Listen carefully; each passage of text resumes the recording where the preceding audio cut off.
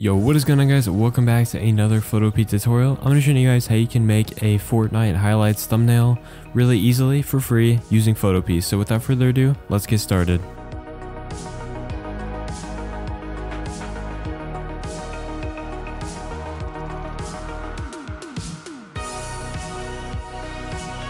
The first thing you want to do, as always, is make a new project. So click on new project, and for the width, we're going to be using 1280, and for the height, 720, and hit create. Now every picture I'm going to be using in this tutorial will be down in the description below, so make sure to check that out if you want to use the same pictures as me. So right here I got this transparent picture of, I don't know who this is, I don't know anything about Fortnite, so yeah, just ignore if this is a bad character or something. I don't really know how it works. So yeah, we're just going to be using this for now. Go ahead and bring that in and move it to the left side to start, but not completely against the left. Give it some space over here and also a little bit of space over here. So this is where the text is going to be. Now for the background, I'm going to be bringing in this picture, which will be in the description below. So will everything else. And I'm going to resize this. So if you hit Ctrl-Alt-T on your keyboard, it will bring up boxes at each corner, which then you can grab it by left clicking on it and dragging it. But you want to hold Shift so it doesn't warp like that. Shift makes it get bigger and smaller like this, which is way more efficient. And we're just going to make this like that and move that below our character. Go ahead and delete the background because we don't need that for now. This is looking pretty good so far. You got that purple theme in the background and you also got the purple character. So now what we're going to do is blur out the background. So once you have your background layer selected, go up to Filter, Blur, and Gaussian Blur.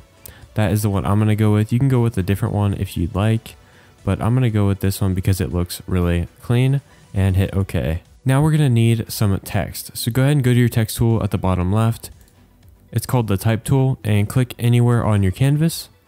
You will see a little line pop up. Now you can type in a number. So let's just do number, I don't know, 5, and just hit Control A to select all the text.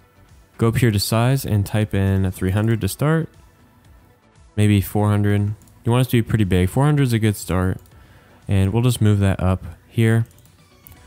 Double click on it to select it, or you can just highlight it. And we're going to change a different font. I'm going to go with the Luckiest Guy font. It is built in Photopea, so don't even worry about downloading a font. And it looks pretty good. So we're going to confirm that. And we're going to decide where we're going to put it. I think I'm going to make it even bigger. So we'll try 800. And if you don't want to type a number in, just hit Ctrl-Alt-T. And you can adjust the size of the text like that.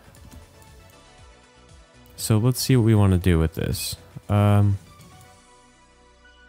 think I'm going to do something like this. Move this a little bit to the left and have it like this. Let's see. Have enough space on each side like that. I kind of want the character to be a little bit in front of the text to give it a 3D look, if that makes any sense. So now we have our composition completed. So what we're going to do is we're going to double click on our text. We're going to go to gradient overlay, and we're going to change the color from a pinkish color, which when you click in this color box and double click on one of these boxes, you can change the color of it. So we're just going to click on one of these purples over here so it matches the picture. We're going to click the whiter part of this little lightning here, and we're good there. So now if we click Inner Glow, we can change the color to white and change the blend mode to color dodge, which gives it like a nice little look to it.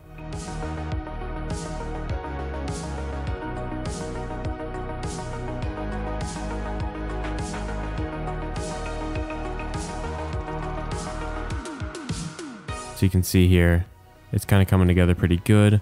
I might even make this white a little more on the purple side.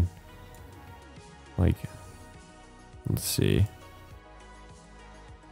I guess that's fine for now. Go ahead and add a drop shadow. Turn the spread all the way up to 100%, as well as the opacity.